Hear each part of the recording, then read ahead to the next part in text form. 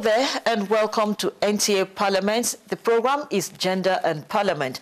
This time we are focused on gender issues and our guest, Adaora Onyechere, is the head of Women and Gender Affairs and other cross-cutting issues for the African Union Ecosocc Cluster Committee. You're welcome to the program. Thank you so much. Now, I'm intrigued by the addition of other issues, cross-cutting issues. Absolutely. Because we are used to having women and gender affairs. Absolutely. What are these cross-cutting issues? First of all, I want to start with what the role for the African Union, especially at that level, is in talking about gender and women affairs, especially in the age where we're talking about equality, parity, participation for women, and of course, mainstreaming the gap of women in financial and economic inclusion. And in February 2020, at the African Union Summit, where we had African Union heads of state come together, the conversations that were highlighted were issues that cut across both the health, political participation, agriculture, finance. You're looking at education, you're looking at oil and gas, you're looking at mining. And so these are the other cross-cutting issues when you're looking at that in that spectrum. And so the reason why that is significant in that cluster is because most times when women think gender and they think equality, when women think women affairs and they think equality, the first thing that comes to the minds, especially for us here in Nigeria, perhaps not in other African countries, is women in politics, women in governance. No one's really looking at women in policy making. No one is looking at women across other sectors, in agriculture and rural development, in policy development, in education, in health, etc., etc. And so it's become significant as decided because we are looking at an African Union declaration year for the year 2010 to 2020, and from 2020 to 2030 to be the decade of financial inclusion for women. And so when you're thinking financial inclusion, that means that every other cross-cutting issues will definitely have to marry within that subject. So now, before now, you did work gender issues and all that within the country. So how is that going to help you in your new role? I think that, the conversations we've been having for a long time has, seen this come into play. The conversation on how loud our voices are, but not just beyond the loudness, but how implemented are those conversations within the loud call for gender mainstreaming. And I think my intention or my deliberate actions to look at those conversations as key is what has come to bear today in this position. And I think what is most significant for me is not just the position of the title, or is the significance of what the role will achieve and how it will enhance, to bridge the gap of some of those conversations we have been having, especially for us in Nigeria. Remember that the African Union has member states of up to 55 states. And progressively and interestingly so, we have seen a lot of, updated progression from across other states. Some states have seen Africa having at least 10 countries globally noted for having women mainstream at the parliament. So you're looking at Rwanda, you're looking at Namibia, you're looking at South Africa, you're looking at Senegal and other countries as such as that. And then you have other countries that has looked at, looking at gender parity at policy development and also rural development, such as a country like Madagascar, Ghana, etc., etc. Now, if you now come into the total hub of the African states, who are member states of the African Union, there seems to be a progression. But what we are also looking is that those states become a model for the rest of Africa. Those states become the activators for the rest of Africa. And that's why the decade of financial inclusion and economic inclusion for women is one of the pivots for driving this conversation. And I am quite privileged to be taking this responsibility within a time when the drive to look at issues such as financial inclusion for women is key. Remember that if you're looking at the financial inclusion for women, I think it's significant. Why? Because there is just a very thin line between poverty and equality. Without meeting the gap and looking at the financial status, looking at the inclusion of women at financial inclusion, both looking at the fact that women make up 70% of the informal traders, the informal sector and population of the Nigerian population, and even that of Africa, is become key. We're looking at the time when the Africa Free Trade, zone conversation is expanding, and you're looking at the border conversation on who are those who travel the borders the most. They are the women, they are the traders, they are those in agribusiness. How do we create policies within the financial sector to be able to give them a room to be able to express themselves through policies that protect, give them accessibility, makes the infrastructure available, and also attends to their need by making them affordable. So these are significant conversations. And I think building from where I have had those conversations done, from being a broadcast journalist, a community, reporter, engaging in gender conversations, being an advocate for women's mainstreaming, I think it's not yet Uhuru, but we are having those conversations, and this is the birth of that. Now, let's talk about Nigeria specifically in financial inclusion, as you're talking about. How are we doing? I think that, first of all, we are looking at the fact that, one, Nigeria, in the conversation of the African Union, is a member state. A significant one at that, because we continue to hold significant conversations to increase our understanding of what other African countries would require, to be partners to the Nigerianness and the Nigerian conversation, and how Nigeria also partners with other African countries. Remember, there have been a lot of, conversations and arguments that Nigeria seems to be louder in other African countries by participating in issues rather than looking inwards and having that conversation first. However, I also like to think about it differently. I think that when you subject that to critical understanding and critical analysis, what you will see is that there is a modicum of courage from just participating, engaging, and looking at comparative review of what Africa as a whole, where Nigeria stands to gain from, is experienced within that committee. Now, I want to also look at the fact that the February 2020, this year, the African Union heads of state sat and met. Nigeria was part of that conversation. And yes, we do know that the issue and the conversation on financial inclusion for women is a progressive conversation. You're looking at policies. So for the African Union, that meeting alone was to activate and harmonize intentions and conversations within the member state countries who have signed some of the protocols and treaties within the Beijing Conference, the Maputo Protocol, the African Union Charter on Human Rights. All of those policies are signatures of having African countries make intentional, deliberate efforts to look at those policies as a guiding factor. Remember, people will say we talk policies. We keep talking about the conversations of signatures or having us being signatories. But I want to state categorically that without policies, we will not have effective monitoring and evaluation process for countries, especially for Africa.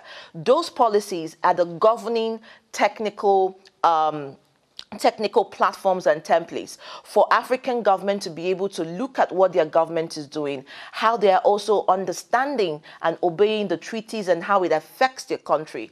Now, for instance, like the Maputo Protocol, which is also a charter on human rights, which includes gender equality and right to justice, you have about 42 countries who have signed, remaining about 16 or 15 countries. Nigeria is also part of that and doing quite well. But we're saying that those are the kind of guidelines that help you to know how far are countries doing in Africa within the African Union, Committee of States in SGBV, how far are they doing with GBV, how far are they doing with politics, how far are they doing with governance, how far are they doing with inclusion, with policy making. So I think that with us, in the engagement for financial inclusion, we're also looking at policy-friendly engagement that will have women protected, given access, affordability, and also availability of the financial, activated products, such as credits, such as loan, such as training in agriculture, such as free trade, where women are also able to be protected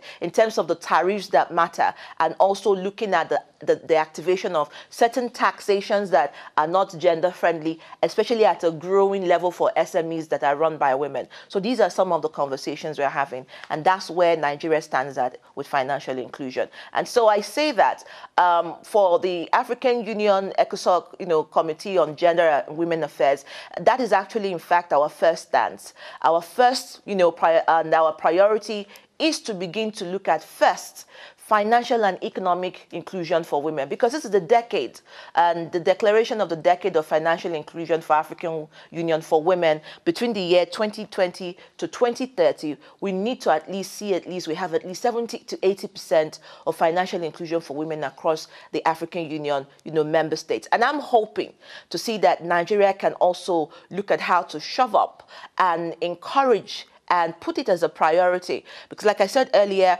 there is only a thin line between poverty and equality. And so if you empower a woman, she's able to have financial independence, she's able to participate in elections, she's able to start a business, she's able to engage in family and welfare, at the primary level. And this is key because, we're both women. The majority of women put 70% of their resources back into family, back into their business, back into welfare that has to do with their family. And so you empower a woman, and when you say you empower a woman, you empower a country. It's not just the cliche. It's actually very instructive because that is what we live with in our daily lives. So in this, where is the vulnerable? Where do they come in? Because, already they are the vulnerable, absolutely, those with disabilities. Absolutely. Are they parts of the group that your cluster? Absolutely. I think that when you look at the African Union Ecosocc Cluster Committee, there are about 10 of them. And within those 10 clusters or more, you will find security and peace, you will find health, you will find politics, you will find economics, you will find gender and women affairs. Now, the vulnerable persons and persons living with disability are a section of every cluster. So whether you have 20 clusters or 10 clusters, you will find that there in economics, you have those who are vulnerable, and living with disability, you have in health. And so it is a cluster that is a sub-cluster in all the clusters. So we are significantly taking pride to look at those key areas. So even if we have a cluster that perhaps might look at it as a whole conversation, but I believe that intentionally the African woman is engineered to look at the fact that in as much as the gender in inverted comma is a vulnerable group, which is of course talking about the women gender, but under that vulnerable group there's still a more pronounced vulnerable group of persons who are living with disability who could also be women. And so for me, I think that is critical in our conversation. We want to see more persons living, differently, like I like to put them, or enabled differently to occupy offices, to be able to be part of policy making. We have a significant voice in Nigeria, Lois Aota. We would want to see more Loises. We want to see a lot more people shoring up their strength in the areas of their capacity. And I think that for the African Union, it is a significant conversation that we are having right now, and that is key in all the engagements across Africa and not just in Nigeria. If you're just joining us, the program is Gender and Parliament on NTA Parliament, and we are talking with Adaora Onyechere. She is the head of Women and Gender Affairs and other cross-cutting issues for the African Union Ecosocc Cluster Committee. Don't go away, we'll be right back.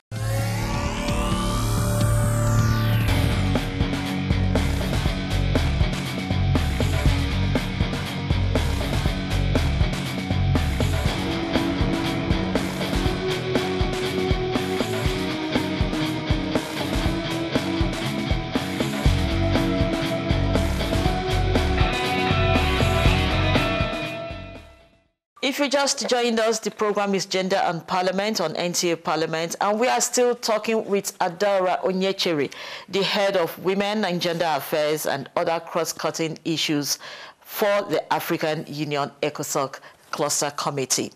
Now, let's talk women participation in politics, and that's about governance and leadership.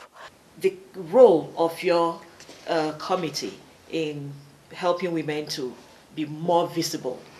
I think, first of all, I think I wouldn't use the word think, that one of the roles of this cluster committee is to look at the legislative, the policy, and the administrative mechanisms of, women's participation in politics, governance, and policy development, most importantly. And we say this again in reference to what we are focusing at the moment, which is the first key, the financial and economic inclusion for women. And we want to look at, in perspective, the issue of gender budgeting, for instance. Now, you were looking at the constituency project, you were looking at policy development factors, you're looking at, some of the mechanisms of financial engagement for women. How many of the MDAs are adopting a gender policy system, gender budgeting policy system to involve and engage more women at the sectorial level? Sorry, when you say gender budgeting. Yes. What is that? Talk about gender budgeting. It means having a budget that is gender sensitive.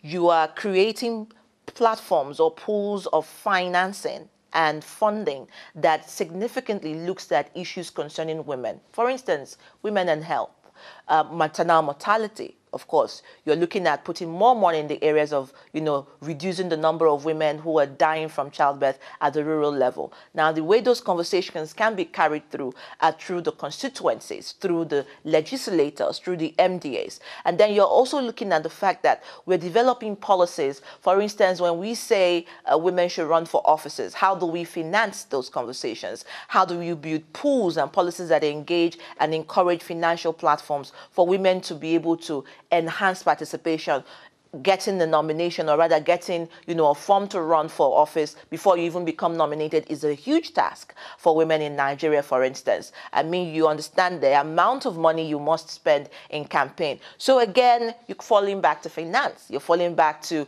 economy. So how do you do the basic? And the basic is encouraging policies and mechanisms that open up the platter, where women can be able to source for funds, where women can access funds that are affordable, that are also available and also accessible.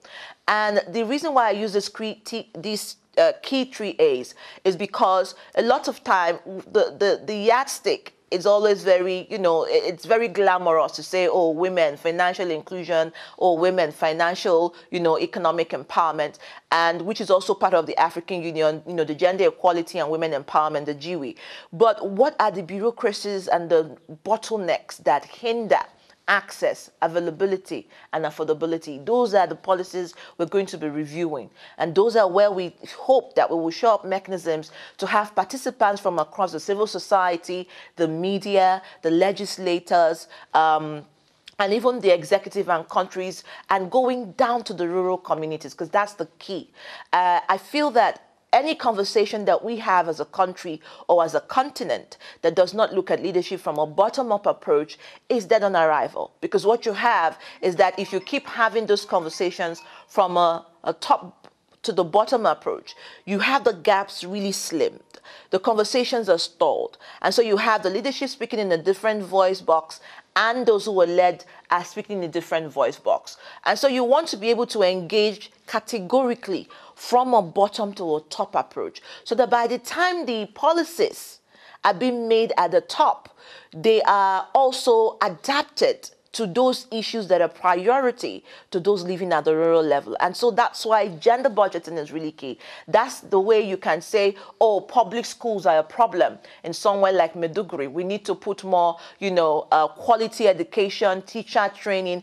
Education is essential when you look at gender budgeting. How much of that are we putting into it? The national budget, how much of gender budgeting has been done to accommodate issues of gender? So I'm looking to see a lot of the legislators, especially primary officers, for instance, the Deputy Chief Whip, Honorable Nkiri Konyajocha, who is female, to also see how those conversations can be shelved, which is something that she's primarily interested in. We're looking at the women in parliament in the National Assembly. So these are conversations that are not just for Nigeria, but for other countries. However, we know that there are countries that fare better when it comes to education mainstreaming for women. There are countries that fare better in politics.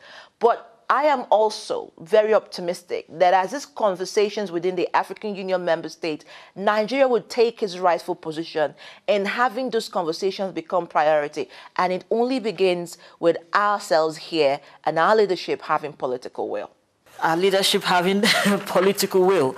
And I guess you will be getting all the support. I want to believe you have all the support to achieve your good intentions. You know, the girls in STEM, and then the youth. What is your program for them? First of all, I think importantly is that before this conversation of even having to take up this responsibility, I had to do a SWOT analysis. The strength, the weakness, you know, the opportunities and the threats of what this position would also be opening up in terms of looking at, one, the youth, one, the women, and the vulnerables. Now, in terms of the youth, I'm concerned about the young women because that is where, you know, my responsibility lies. I know that the youths have a participation of both the male and the female, but I'm hoping that with this responsibility, we take more cognizance of participation of young girls, you know, both in policy literacy first, and helping them to understand the need to get involved, not just in politics, but in development. How do their voices count? Development is key. And what is development? Having to see what happens around in your environment and take, you know, notice of certain things that are not right. You don't have clean water. How do we access clean water? We have very limited schools. How do we access schools? Oh, the schools that we have are very far from the rural communities. How do we merge the gap? How do we create mobility? Sanitation. Sexual and gender-based violence. How do we also create a platform for young girls to speak out? And that's something that is primarily very important to me because I feel that a lot of women who undergo or young girls who undergo sexual and gender-based violence or gender-based violence as that matter is because of financial and economic dependence. Now, if you have economic and financial inclusion for women, ultimately you have more young girls also getting access to education. You have more young girls having forums of speaking out. You have empowerment for SMEs. And so with financial independence, you have less women having to tolerate, you know, very toxic environment in terms of living with abusers or offenders or having the Stockholm syndrome, having pity for their offenders, and having women who are abused serially within even a legitimate, you know, environment such as marriage, have the opportunity to access justice, have the opportunity to finance, you know, new businesses that can empower them and their children. So I think it's really key to have the youth involved, especially the young women, because I believe that the new decade we're going into is for the young people. The young people, when you look at their voices on and offline, you could see restlessness. You could see a sense of dissatisfaction. You can see a sense of, I want this and I want it now. Now, we need to channel those energy into something that is not just productive, but sustainable. And that's what we hope to do with this position. So now let me ask you, if you were to send a bill to, let's say, the National Assembly of Nigeria or even to the Pan-African Parliament, it will be on what? Well, I'm first a broadcast journalist, and a lot of times, in fact, I have been worried about the enabling environment for female journalists in Africa, especially in Nigeria. I believe that the key and the window to maximizing and sustaining the conversation of mainstreaming women's engagement for us starts through the media. And I believe that there should be a policy statement or policy document that orchestrates the engagement of all media, whether it is mainstream media or whether it's traditional media or multimedia, to have at least a sustainable platform that gives opening for women's voices to push the conversation beyond the platforms in which they represent. Secondly, the enabling environment whereby remunerations are key for sustainability and motivation of resources. And why do I say that? A lot of times when we look at the welfare and the social innovation that needs to happen within the environment of broadcasting, whether it be in print media, social media, or broadcasting, it is abysmal. I believe that more could be done. What can be done to give women licenses to be able to set up, you know, media platforms, to be able to speak out, Let's have more, Shoneyas. Let's have more Moabudus. Let's have more policy development platforms that look at mainstreaming women using the media, giving access. Remember that women seem to have a lot of difficulty for visibility during political campaigns because it is expensive. And so for you to be able to sustain that conversation, how are we maximizing the numbers we have within the media block? So my policy and my bill will be on that. And secondly, I would also say that at the rural level, I have also seen that there are a lot of mothering happening at the rural level where you have a lot of unemployed women who are not literate. I believe that state governments should take a deliberate action to be able to look at ensuring mandatorily adult education for women, at least from a certain age, because you can only give what you get, and it's garbage in, garbage out. If you're looking at the multiplication and the number of young people we can only have the finest minds when they have educated mothers. And so educated mothers are going to give birth to younger and bright-minded youth. So adult education for women, and finally, a social welfare fund for housewives. I know it sounds a little, domestic and traditional. Somebody will argue with me, but I believe that if a woman decides to be a housewife, it's a job. It's a career. And I believe that the system should be able to accommodate, especially in the area, that's why I talked about gender budgeting, to look at the State House of Assemblies, how they look at these considerations and say, okay, for let's say Imo State, let's consider a bill on how we can have a quota system to empower women who decide to be housewives, say perhaps 50,000, monthly, to be able to support what they are doing, especially those who are not learned. I still go back to literacy. So these are some of my key, particularly priority bills. Before we end this conversation for today, because this conversation will still be going on, your aspiration as you go on this new assignment? Is to see a more inclusive society for women across all sectors, not just in politics. My zeal is that one day we will wake up. We hope that we will actually achieve gender equality by 2030. But for the African Union, we're looking at the Africa we want for 2063. And so that's in a lot of years to come. However, if by 2030, which is the yardstick or the peg for the United Nations, which is also part of the conversation, and we have actually achieved gender parity, perhaps say in education across Africa, that's a win-win situation.